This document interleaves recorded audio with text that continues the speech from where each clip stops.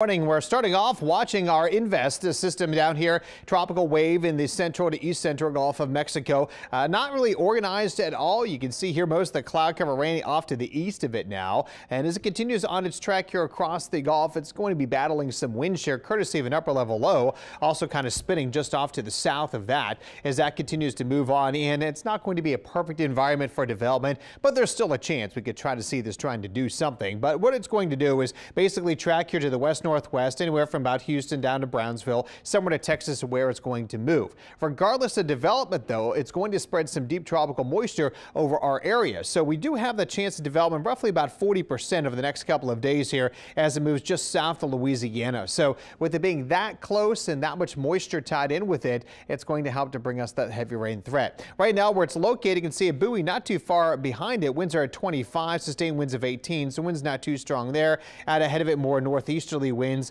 at 11, gusting to 16. So the winds are not very strong. It's not very organized, but there's a lot of that tropical moisture here. That's going to spread its way across our areas as we go throughout Thursday, kind of linger into Friday as well, too, and even on into Saturday. So with that much moisture in place, any rain that does fall is expected to be quite heavy. So as we go forward here throughout the day today and into tomorrow morning, there's what likely will be the center of it, but still not too organized. But it starts setting bands of rain over the area as we head into Thursday during the day into the afternoon hours. Scatter, but it'll continue all day into Thursday night, even on into Friday morning. Still some pretty good rain, especially down along the coastline as the center moves closer into Texas, and then spreading more of that rain across our area throughout Friday afternoon. Heading into Friday night and Saturday, still looking at some wet weather out there as well. And even though the system would likely be moving towards, say, Corpus Christi, it's still going to have that onshore flow. So we are going to be dealing with not only heavy rain, but maybe some coastal flooding concerns and need to watch out for some water spouts and also a few tornadoes.